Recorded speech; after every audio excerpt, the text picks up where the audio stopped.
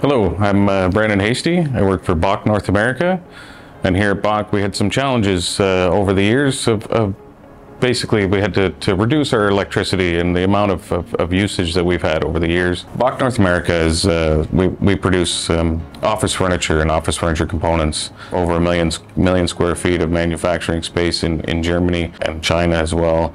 Here in North America we're about 86,000 square feet. We have about 18 injection molding machines where we produce high quality office furniture components and whole chairs for companies throughout North America, the US and Mexico. We decided to monitor most of our equipment using these modules.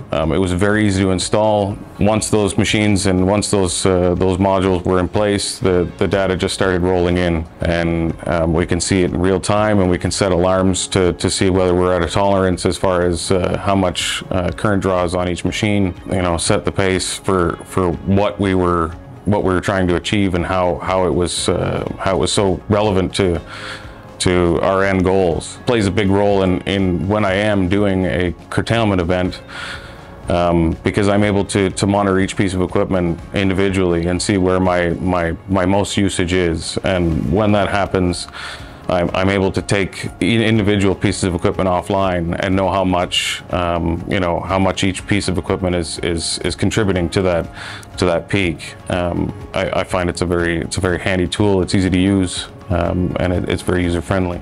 That reporting blew my mind. It was so much more than I originally anticipated, and it has really been a helpful tool in reporting to my upper management. Definitely having that monitoring at a granular level where everything is being monitored, it gives you an overall snapshot of where the energy is being used and how you can utilize it better. It keeps you on track, and it keeps you at a level where it's real. I just like to put forth a thanks for helping out, and as much as I'm a guy that's difficult to get a hold of, and I'm a busy guy, but it certainly has made my life easy as far as the energy monitoring is concerned, and the energy management portion of it that has come about from just small changes, not massive changes, and not a lot of the investment. We haven't had to invest millions and millions of dollars to be able to save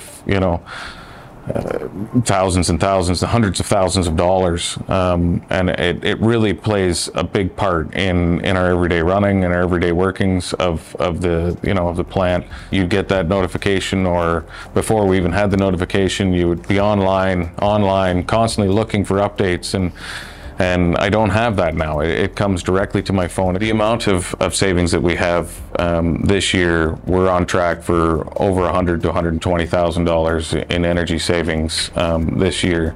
Our peak demand factor lowered by over 40%. Which is amazing. When I head out into the industry to look for monitoring equipment, I feel like the best part of Edgecom's energy monitoring equipment in comparison to others is the ease of installation, rapidness of data download, of how much information is available and how quickly, and accuracy.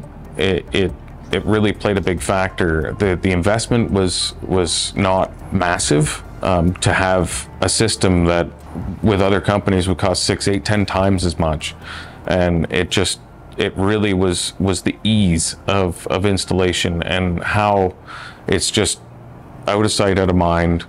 It's running in the background all the time, and data is key. If you're not measuring, you have no idea what's happening.